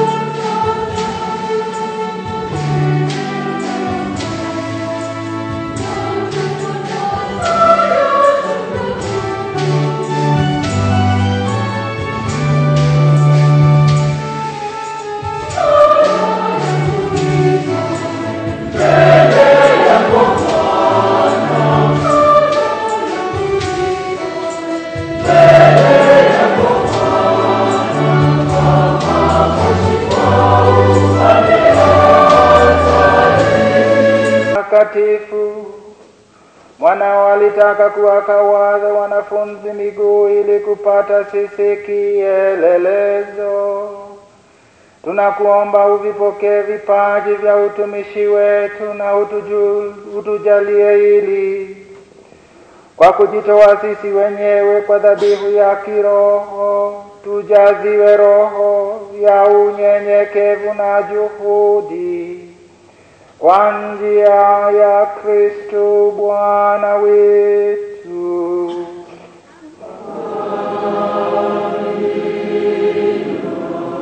Bwana awe nanyi.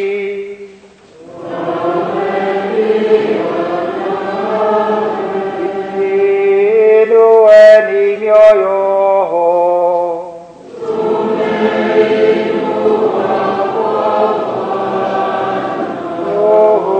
Mshukuru Bwana Mungu wetu.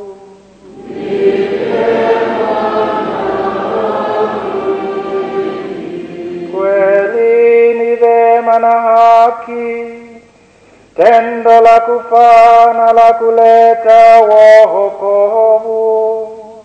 Tukushukuru wewe daima na popote, Bwana Baba uliye mtakatifu, Mungu mwenyezi wa milele, kwa njia ya Kristo Bwana wetu. Yeye aliye kuhani wa kweli na wa milele, alipoweka utaratibu wa sadaka hii ya kuhudumu, alijitoa wa kwanza kwako kafara ya kuleta wokovu. Akatuagiza na sisi tuitoe kwa kumkumbuka yeye. Nasi tunaimarishwa uliotolewa sadaka kwa ajili yetu, na tunatakaswa tuinyapo damu yake iliyomwagika kwa ajili yetu. Kwa sababu hiyo sisi pamoja na malaika wakuu, pamoja na viti vya enzi na miliki na majeshi yote ya malaika wa mbinguni, twaimba utenzi wa utukufu wako tukisema bila mwisho.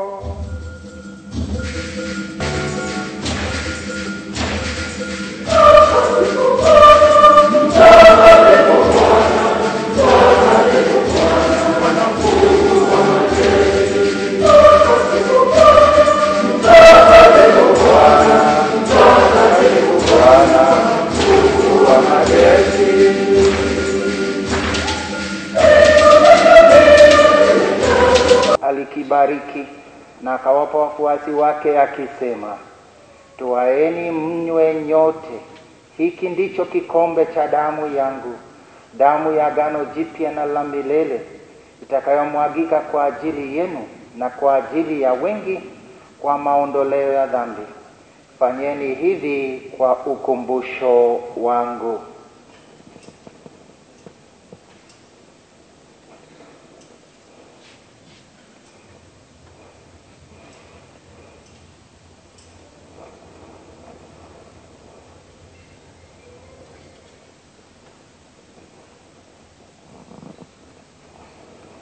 Fumbo la imani.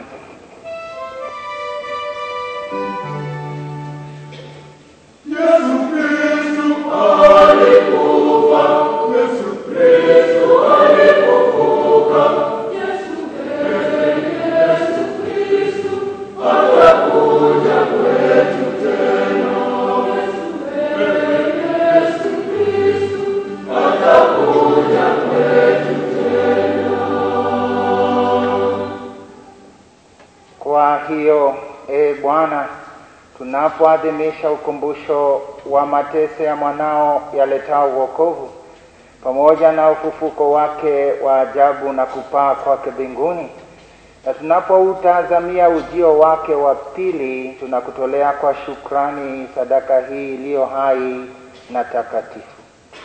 Tunakuomba uyaangalie matoleo ya kanisa lako, na kwa kumtambua yeye aliye kafara ambaye alitaka kutulizwa na sadaka ya kifo chake, utujalie sisi tunaotiwa nguvu kwa mwili na damu ya mwanao na kujazwa Roho wake Mtakatifu, tupate kwa kuwa mwili moja na roho moja katika Kristo.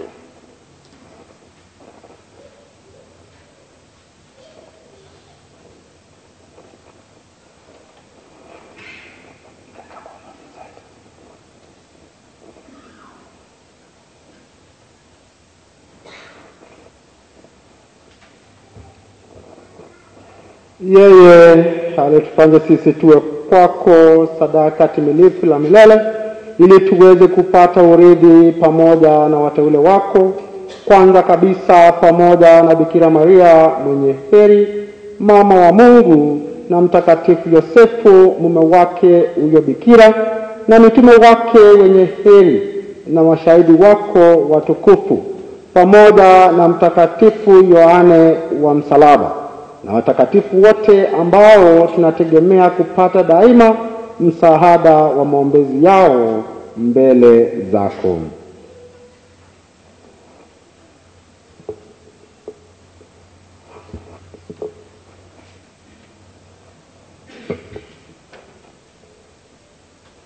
Tunakuomba Bwana, huyu aliye kafara ya upatanisho wetu alete amani na wokovu duniani kote.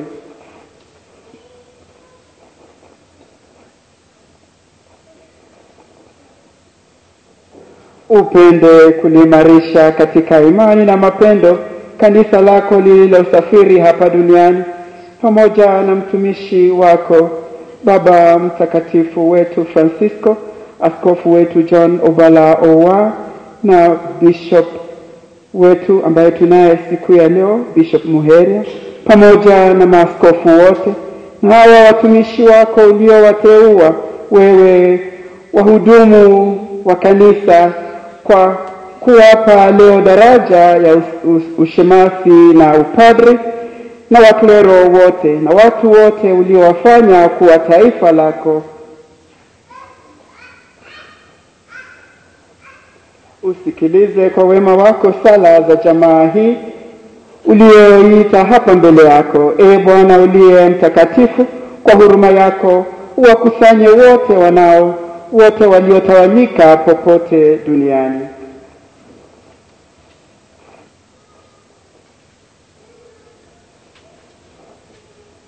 Uwapokee kwa wema katika ufalme wako ndugu zetu marehemu na wote walioaga dunia wakiwa wamekupendeza.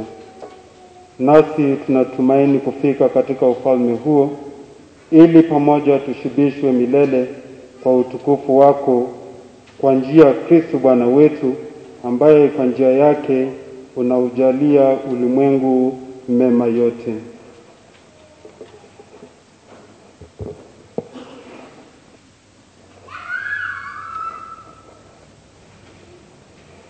Kwa njia yake na pamoja naye na ndani yake, wewe Mungu Baba Mwenyezi, katika umoja wa Roho Mtakatifu, unapata heshima yote na utukufu milele na milele.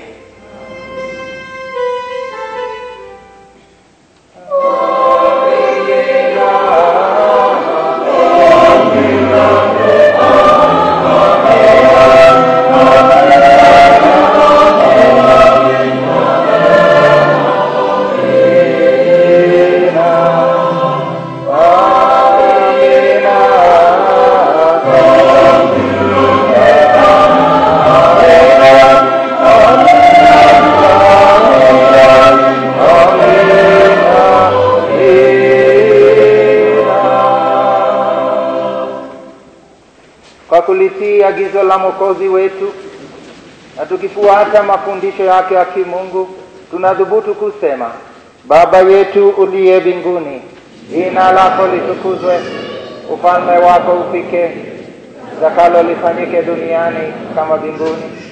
Tupe leo mkate wetu wa kila siku, samehe makosa yetu kama tunavyowasamehe na sisi waliotukosea, usitujie katika kishawishi. Bwana, tunakuomba utuopoe katika maovu yote, tujalie kwa wema amani maishani mwetu, kusudi kwa msaada wa huruma yako tuopolewe daima na dhambi, wala tusifadhaishwe na jambo lolote, tunapotazamia tumaini lenye heri la ujio wa Mwokozi wetu Yesu Kristo.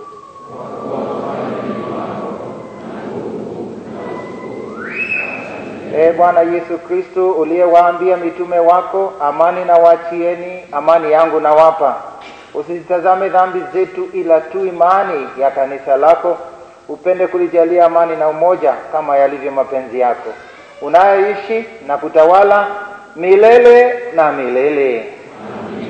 Amani ya Bwana iwe daima nanyi. Mpeane amani. Peace of Christ. Peace of Christ.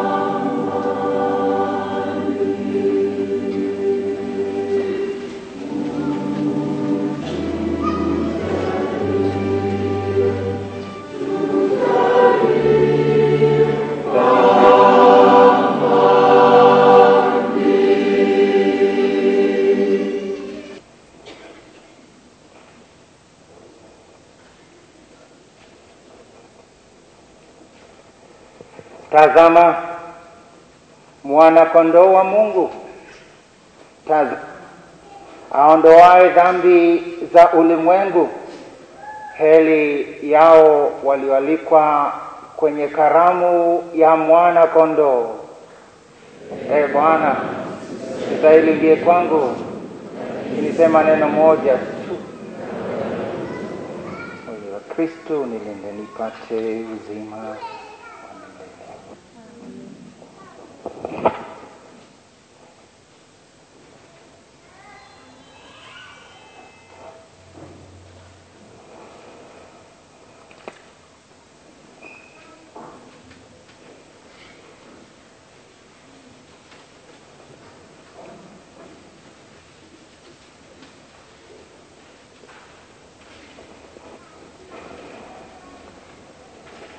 Baba mtakatifu,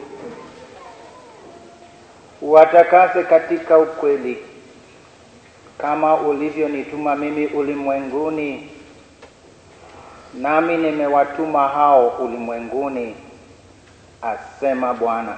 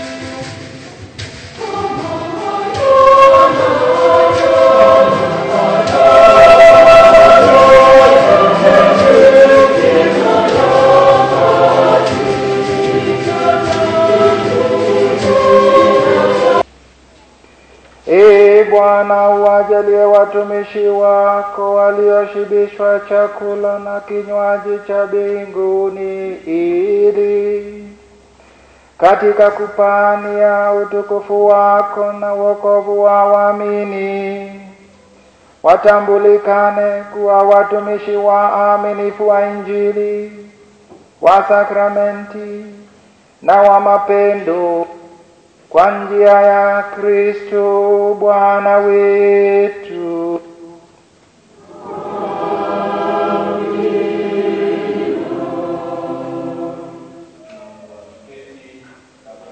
Mwisho Baba Askofu, ili popote waendapo wahakikishe wanayakumbuka.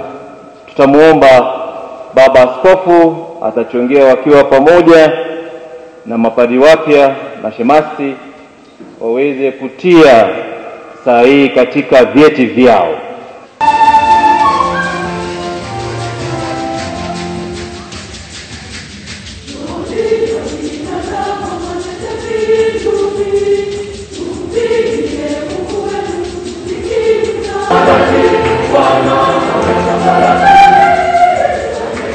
Haya, Baba Askofu atabarikiwa kwanza na mapadri wapya, ndipo awape vyeti.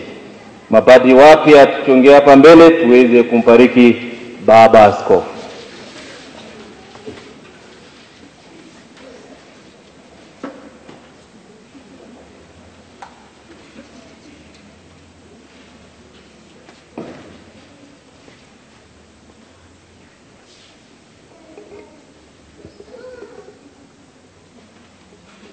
Through the intercession of all the Carmelite saints, we pray that the Lord may bless your work. The Lord may continue extending his presence in you, that you may share in the treasure of his love, his mercy, and his peace. And may the Almighty God bless you, the Father, the Son, and the Holy Spirit.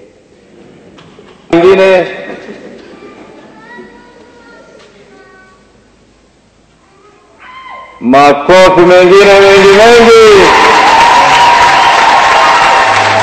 Huyo padri ni mrefu sana. Makofi yake mengine mengi.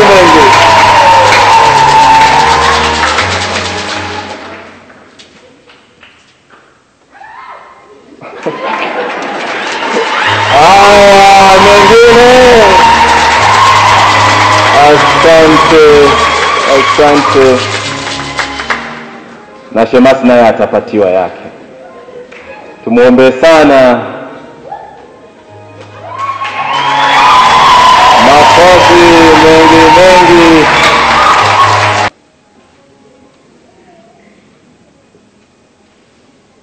Asante, makofi.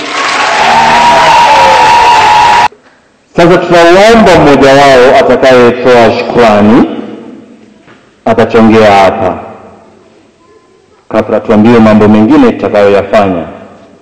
Yule anayetoa shukrani twakuomba uchongee.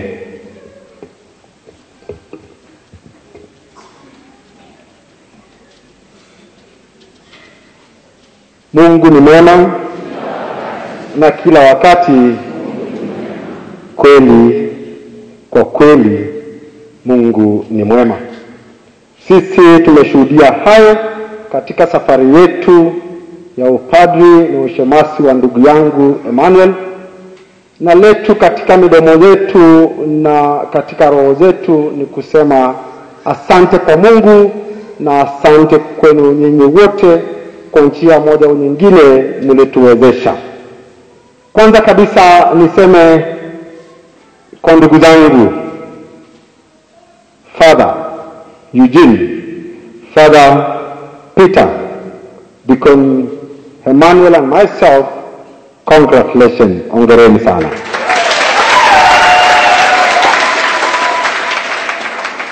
Niseme kwamba kweli tunashuhudia ukuu wa Mungu, na basi shukrani zetu za kwanza zinamwendea Mwenyezi Mungu.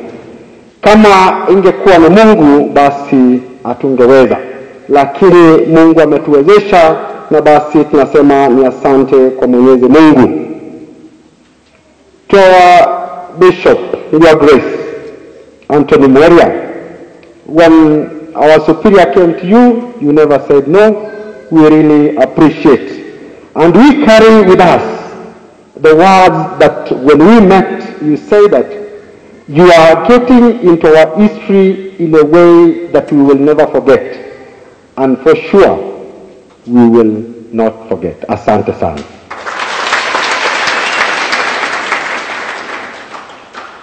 To our Carmelite order, recognizing the absence of our Father General Niho, but represented fully by our African Councillor, Father Conrad, and the Courier, we say asante sana. Asante sana. To our delegation and to the General Delegate in Kenya, Father Onesimus, and your Council, Father Boniface and Father Joseph, asanteni sana kwa kuchukua wakati wenu. Mmesema kwamba mliuliza wa Kristo, sisi hatukujua, na kazi nyingi ambazo mlizofanya na mkaona kwamba tunastahili, tunasema shukrani sana. To our brothers priests in the order of Carmelite and our brothers who are in formation, we really appreciate for what you do to us, and you give us life even at times when we come back to the community tired and almost despairing, but with our sharing you give us life again. So tunasema asanteni sana. To our dear priests, asante. To our dear priests, and especially our parish priests, together with our parishioners back at home, we really say thank you sana. Kutoka Mukumu tunasema asante sana, kutoka Webuye tunasema asante sana, kutoka Mukura tunasema asante sana, kutoka Kayawa asante. Asante. Together with Changosi Reloaded. Our dear priest friends and classmates at Tangaza, Consolata, we appreciate for your presence and for committing yourself to come to witness our ordination and lay hands on us so that we can partake in this succession, apostolic succession. Asanteni sana. To our deacons, and especially the main deacon, tunakushukuru sana na Mungu azidi kukubariki na kutembea nawe. Our religious men and women around, we know you should be doing other things, but you thought it's wise that you come and be with us. Asante.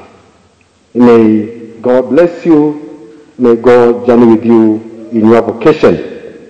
To our dear parents, kutoka kwa familia ya Eugene, our dear parents kutoka kwa familia ya Peter Wafula, the family of Deacon Emmanuel Shikoni, and my family. We really appreciate na tunasema asante kwa kutulea katika imani, mkatupeleka hata tukabatizwa, na ni katika huo mwito wa ubatizo leo hii sisi wenyewe tunazidi kusema ndio kwa Mwenyezi Mungu, na kwamba tunataka tumtumikie katika altari yake na katika watu wake. Kwa hivyo tunasema asante sana kwa wazazi wetu.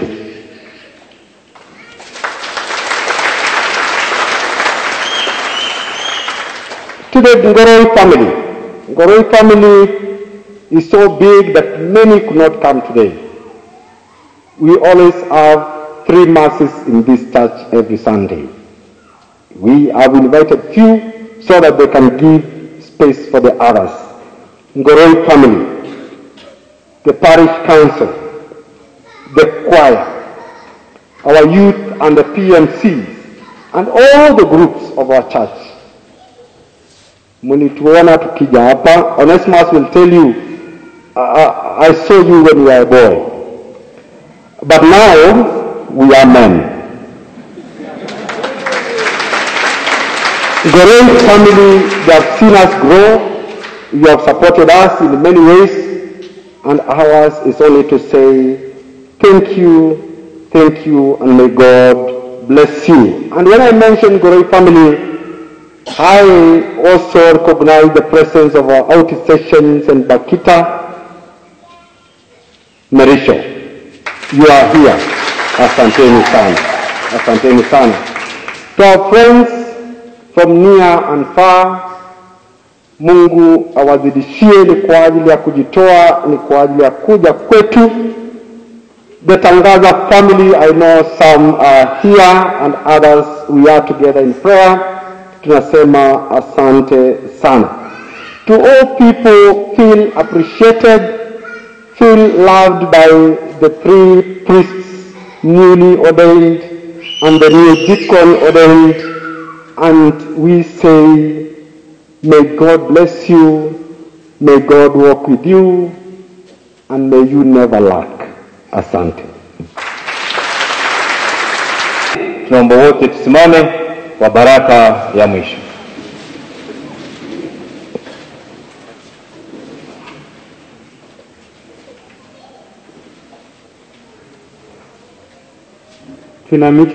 Tunamisha vichwa vyetu, tuombe baraka ya Mungu. Bwana awe nanyi. Mungu aliye mwasisi na kiongozi wa kanisa awatengemeze kwa neema yake siku zote, ili mtimize wajibu wenu kwa moyo mwaminifu.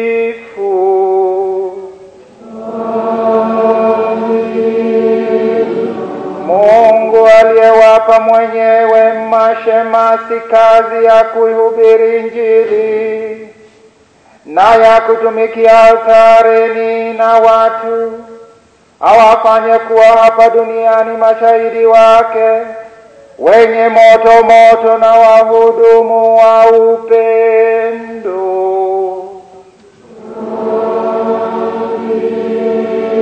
Nanyi mapadre, Mungu awafanye muwe wachungaji halisi wanaowapatia waamini mkate wenye uzima na neno la uzima, ili wakuwe katika umoja wa mwili wa Kristo.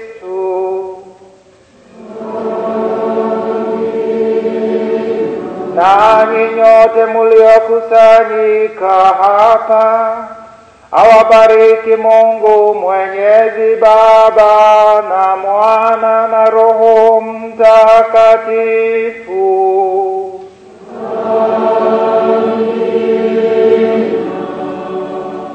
Nendeni na amani.